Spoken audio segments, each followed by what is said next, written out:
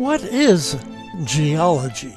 Geo is Greek for earth, supplemented by the Greek logos, account or discourse. My 1980 glossary of geology defines it as the study of the planet Earth, the materials of which it is made, the processes that act on these materials, the products formed, and the history of the planet and its kinds of life since its origin. Many fields of investigation, disciplines, are involved in this study, and no one individual can master more than one or two of them. But the accepted basic premises of the science are few.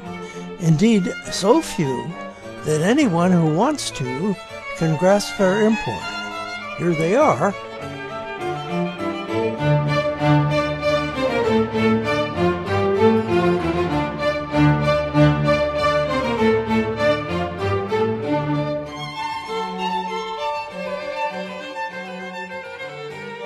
Premise 1 states that the planet Earth began its existence 4.5 billion, 4,500 million years ago. Or was it closer to 4,600 million? How can one comprehend such an immensity, or depict it in a way that makes it apprehensible? Here are 10 attempts to do so. Note that in all of them, time is indicated not only in absolute chronometric form, mainly millions of years, but also in a relative or chronostratigraphic form, in which names have been given the successions of rocks, each with a characteristic fauna and flora. This method of categorization is called stratigraphy, the science of defining rock strata. We'll go into that in another show. Here, just remember eon, the largest unit of stratigraphic terminology, and era and period that represent successively finer divisions of rock units. Here is a recent calibration. As does the preceding spiral, the bar represents geologic time since the Earth formed. The portion outlined in red is the Phanerozoic eon, 543 million years long, but only about 12% of the time that the Earth has existed. Yet it is only during this last modicum that life evolved from relatively simple organisms into the infinite variety of forms that once lived or live today. This is the first of a series of slideshows planned to give the interested layman an overview of the fundamentals of the science of geology. The use of many of the terms of its specialized vocabulary is unavoidable, but their meaning is made clear on the slides or in the accompanying commentary. This installment discusses only premise 1, geologic time, and explains how it is measured. Give or take a million years or two, most geologists are satisfied with the accuracy of dates for older rocks, and refinements are being achieved continually. But for the Phanerozoic eon, the time during which the evidences, fossils, of multicellular life are most abundant, they want and need more precision. For several decades, the lower limit of the Phanerozoic eon was calculated to be 570 million years ago, and it is so indicated on some of the charts just showing you here. But as the red arrows on recent charts point out, the lower limit of the Phanerozoic eon is now more accurately determined as 542 or 543 million years ago. How do we know that the number 543 and the others used to calibrate the named rock units are valid? The main thrust of the remainder of this discussion about time is an attempt to answer that question. Restated, the question is, how do geologists ascertain the chronological age of the boundaries of the rock units they define and name? Answer: by refining the measurement of time derived from nature's calendar and clock, the isotopes of certain elements. What are isotopes?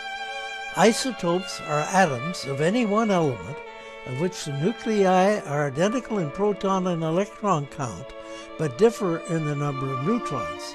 Each isotope, also called a nuclide, is identified by a number, the sum of its protons and neutrons, attached as a prefix or suffix to its name or symbol. You have just seen 5 examples of this practice. An isotope that disintegrates spontaneously to form another element, a daughter isotope, is said to be radioactive. The pace of the ejection of particles causing transmutation of the parent element into its daughter replacement is called the decay rate. Although any one ejection is unpredictable, the periodicity of the expulsions is invariable, immutable. That fact makes decay rate usable as a clock. For geologists, the decay rate is expressed in terms of half-life, the number of years required to change half of the parent element into its daughter replacement. Only a few radioactive nuclides have half-lives commensurate with the duration of eons. This table of the elements shows that 3 long-lived isotopes are rare earths and 2 are alkali metals. But on this list of radioactive nuclides suitable for geologic dating, 6 isotopes are listed. For both uranium-238 and uranium-235 have long half-lives, and 2 others are unlisted, radium-187 and lutetium-176. This is the expression used to calculate the age of the rock in which radionuclides occur. Along with the decay constant measured by scintillometer, the proportion expressed by the fractional ratio of d daughter over p parent is the key to the length of time the rock has existed. In other words, the remaining relative amounts of the parent and daughter isotope can be employed to determine the age of a rock. This is done by comparing as decimal percentages the ratios of daughter elements of the radioactive decay to that of another stable isotope of the daughter element in the same rock and in other rocks. Their linearity on a straight line graph called an isochron confirms validity. Note the list of stable reference isotopes in the upper part of this chart. Radioactivity is classified into 3 main categories known as alpha, beta, and gamma, along with a 4th called neutron, which is in fact fission. 5 of the radionuclides listed here emit a particle made up of 2 protons and 2 neutrons, the alpha particle. A secondary potassium-40 daughter, argon-40, is a product of beta decay. Only argon-40 is used for dating because most rocks already house the alpha daughter, calcium-40. The transmutation of rubidium-87 to strontium-87 is a beta-minus event, with 1 neutron losing an electron to become a proton. The alpha disintegration of thorium-232 and many other radioisotopes also involves an electron capture that raises the energy level of the daughter atom. As the level falls to a lower state, a high-energy photon is identical to some X-rays. A gamma ray is released. All of the radionuclides used to date old rocks were produced by the explosions of supernova long before the solar system existed, in a process called explosive nucleosynthesis. but there is a radioactive isotope produced every day that can date more recent events. See conclusion, the second part of this essay on geologic time.